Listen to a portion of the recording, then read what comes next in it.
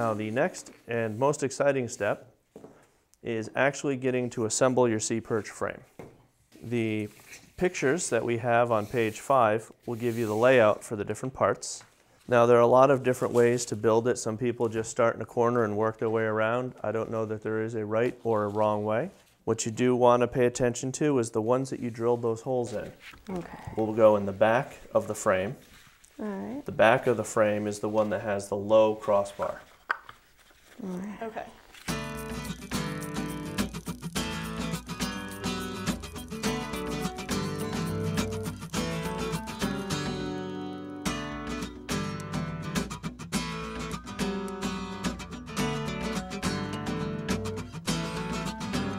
The next thing we do is we put that mesh underneath.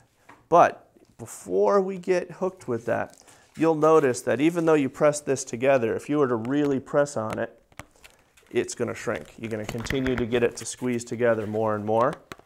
So what you want to do, before you commit to zip tying that frame on the bottom, you want to give it a good squeeze and make sure it's relatively tight. Another thing that is good to do is take a look at the holes in the top. Each of these elbows, you see the way we drilled the vent holes.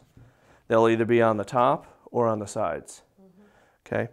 On these top parts, it works better if we can have them coming out the top rather than having them come out the side, because this will allow air pockets to catch. And in the bottom, it doesn't make a difference because that's where water's going in anyway. Right. The last step for construction of our frame is to take the payload netting. Now, some people like to zip tie it, and then after they're done zip tying it, go through and trim the netting. The other way you can do it is trim the netting and then zip tie it. It doesn't make a difference, but what you want to do is cut down. May I borrow yours? Yep. You want to cut down, so you'll see the mesh netting sticks out from all sides if we put it centered.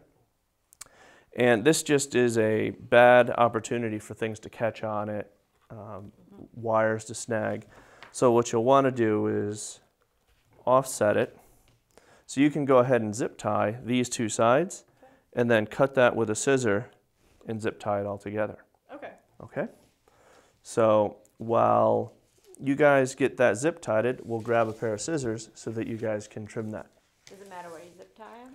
No, generally you're going to want 1 or 2 in the back and then maybe 2 on each side or 3 going up each side, just to make sure the mesh netting is nice and firmly secured to the vehicle.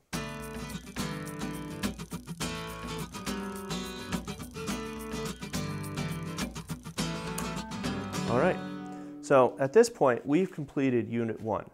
We have cut and measured all the PVC, we've drilled all our frame mounting holes, we've assembled them all. We've made sure that our vent holes in the tops of the parts are all facing up.